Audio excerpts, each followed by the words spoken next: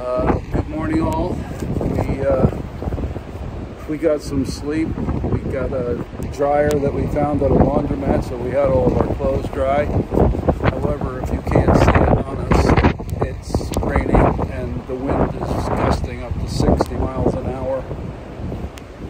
And we're totally stupid, and Kathy doesn't want to do this, but... No, I want to take the day off, and he won't.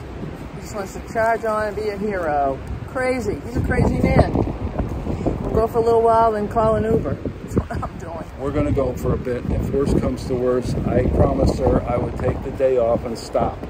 But we at least had to give it a try. So here we are. Wish us luck. I got a don't and a doer. So